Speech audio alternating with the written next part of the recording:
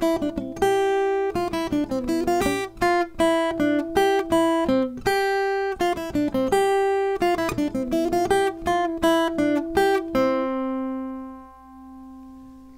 friends, Hal here. We are starting today a very simple guitar lesson with a Musette by J.S. Bach.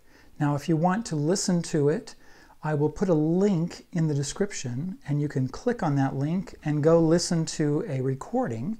I'll find one and put it in the bottom. Anyway, this is a nice little Bach piece.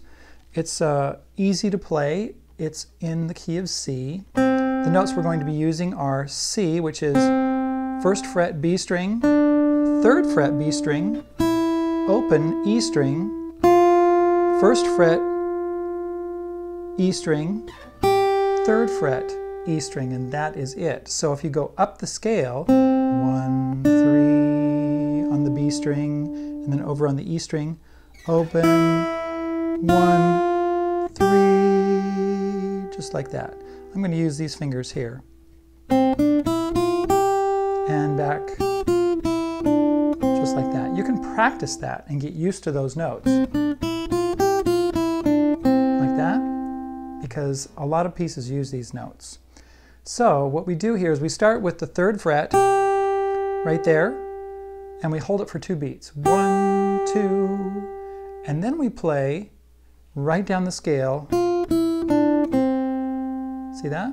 That's why it's so nice to be able to have that under your fingers, so that you can just play that way and that way. So we go 1, 2 for 2 beats, and then we play 1, 1st fret, open, 3rd fret on B string, 1st fret on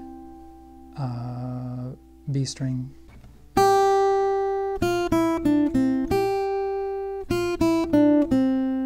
So we do that twice. 1, 2, 1, 2, dun, dun, dun, dun. Now we do the next little part, which is open E. So we play open 1, 3, 1, open, 3rd fret on B string, back to 3rd fret on E string, open, and then all the way down here. 1st fret on B string. Let's do it from the beginning. Ready, go. 1, 2, right down the scale. 1, 2, right down the scale. 3rd fret, open, 1. Then we do it again. 2,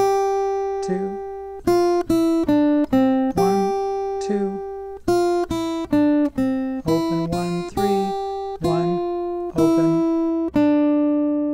Now what we do is roll over to that E string, 3rd fret, but we don't play the open string, we go right to 1 on the B string. Let me play that for you again, slowly, and you can see it from the beginning. Ready, go. 2, 1, 2, open 1, 3, 1, open, 3 on the B string, 3 on the G string, open, 1, do it again from the beginning. 1, 2, open 1, 3, 1, open, 3 on the B string, 3, right to 1 on the B string, and we stop there. That is the whole song. So if you need to, go back and watch me do it again and learn this, because it's a great little song. I love this little song. It's a wonderful piece.